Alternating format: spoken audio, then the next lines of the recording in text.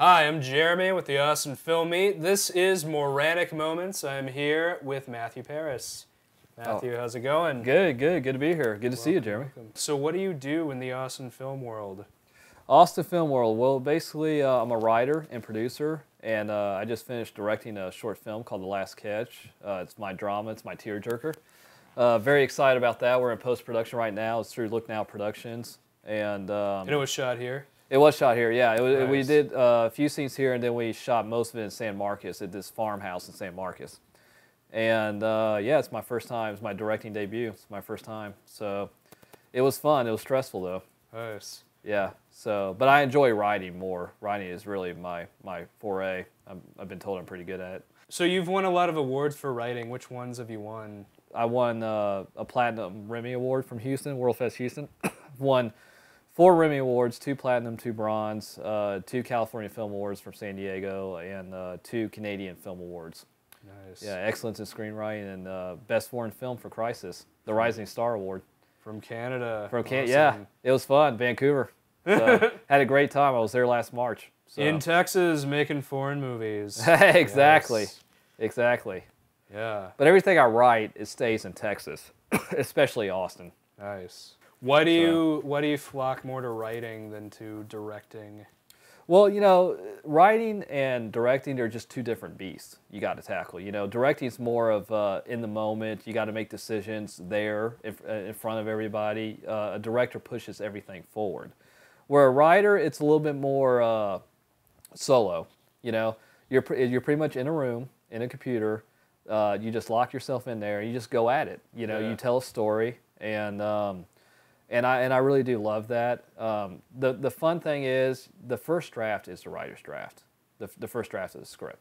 Right. And you know, you perfect that. I usually give myself about 24 hours when I'm done with the script. I look it over, make sure, you know, no typos or, you know, no grammar mistakes or anything like that. Yeah. And because you don't want to send it out to a production company in Austin and, you know, they feel like, oh, you know, this guy has typos, you know, he did bad proofreading or whatnot. You always got to be professional. But sometimes the typos can add some character. No kidding. Yeah, right. Don't do that, people. Yeah. Don't do that. Yeah. Please don't do that. Yeah. You always got to be professional. Do you have a writing routine, like a daily writing routine, or do you more just write when you have something to write? It's more I just write when I have something to write. You know, it's not like I get up in the morning and, okay, I'm going to block out this time from 6 o'clock in the morning till about 9 o'clock in the morning. You know, it's more of, okay, I feel like writing now. I'm going to go write some pages down, you know. And it's usually, I don't write every day. I know a lot of professors, especially ones I had in college because I minored in English at Texas Tech University. And a lot of my professors like, you know, you need to write every day. You need to do this and that and the other. And I was like, you know, I can't do that. I can't do that. I need to be motivated. You need to motivate yourself somehow. Yeah. You know, and it's not like I could just sit down and say, okay, what do I have? You know, because I've actually tried that. I've actually tried to sit down, you know, I'm maybe 15 pages into a script and I'm like, okay, what do I have? I don't have anything. And I'll sit there and look at a page for about 5 minutes and I know I can't come up with anything. So I go and just put it away for about maybe a day or two, go do something else, and then come back. And then there are days where I sit down and I'm like, I could pop out 10 pages. Yeah. I'd be like, okay, now it's flowing. So because writing is such a, not really a torturous process, because clearly you enjoy it. Absolutely, yeah. But because it's very much of a rolling ball of time and of time management, how do you just kind of push through that process? It's if I've come up with an idea and I really feel pretty good about it and I sit down and I start on it, what really motivates to get me through it is like, okay, I need to finish it now. Yeah. But there are moments where I'll read over it again, like I'll be maybe 15 or 20 pages and I'll read over it again and I'm like, I don't know, you know? And And do those moments like make your heart sick, or are you just like, you know, put in the hours, I'll make it work? Exactly. Yeah. Put in the hours, I'll make it work. I'll make it work somehow. I feel like it's easier to approach creative work when you're thinking of it more as like a problem to be solved than as like this expression of yourself, because that's putting so much pressure on yourself and on your limitations. Right. But if you're just like, I need to do this thing, I need, we need to open up this clock, see what's wrong with it and fix it. That just makes it easier for me. And it sounds like you have the same sort of mindset. Would you agree with that? Absolutely, I do agree with that. Absolutely, yeah. You put the nail right in the coffin. It's very much it's very much pretty much what you just said. I have to think about it, and I've come up with the idea, and I think it's a good idea. And because if I thought it was kind of a bad idea, or if I was struggling with it, or I made an outline in my mind, I would not do it. I would be like, I don't know if that's going to work, or maybe that could work somewhere else. But if the process from head to mouth or from head to fingers is kind of a long one. It's not very smooth, It is. Or whatever you want to do. It is. Well, it's like with The Last Catch. I had The Last Catch in my mind for about a year before I actually put it down on paper. Because... what's it about? It's about a college baseball player who comes back to his small Texas town to make amends with his father, who's dying of cancer. And his father really kind of pushed him hard to succeed in baseball. He was one of those dads who really, just hammered his kid.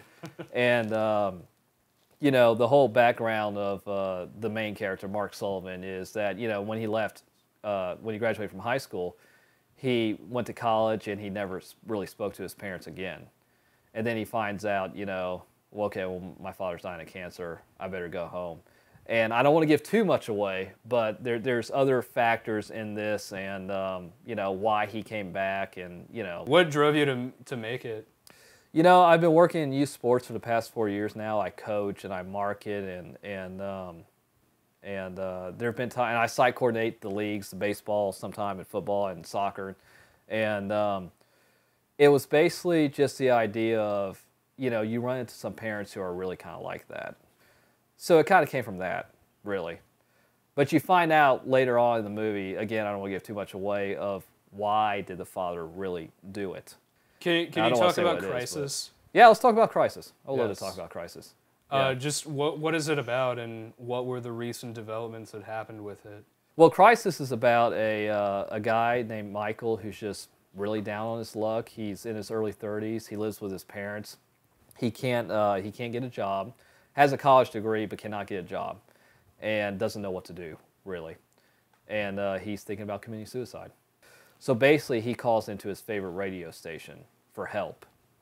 And don't want to give too much away because we recently just sold the film to Shorts International. Nice, and it's going to be played. No, thank you. I appreciate it, man. That's awesome. Yeah. Cool. It's I never thought that was going to happen when I sat down and first wrote it. But we're playing in the Europe, Middle East, and Africa, over 3 continents, and North America, DirecTV, and AT&T Uverse. That's awesome. So we kind of touched on this a little bit, but just talk about what brought you to Austin. Because you're from Houston, right? I am from Houston. Yeah. I always thought Austin was a great town. I knew there was a big film scene here, and media scene and commercials and stuff like that.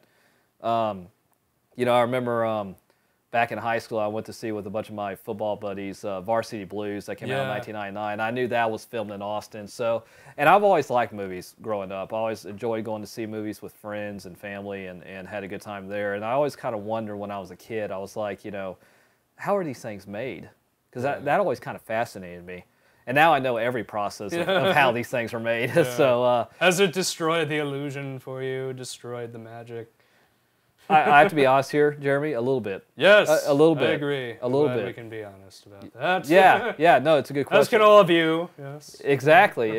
A little bit. Yeah. Because whenever I go see a movie now, it's in the back of my mind. I'm thinking, oh, I know how they did that. They set up here and sat. You know what I mean? It's a lot of that thinking now, and I kind of miss that. I kind of miss that wonderment of when you were a child going to see a movie with friends, and you're more sucked into the story. Right. You know what I mean? And what's going on.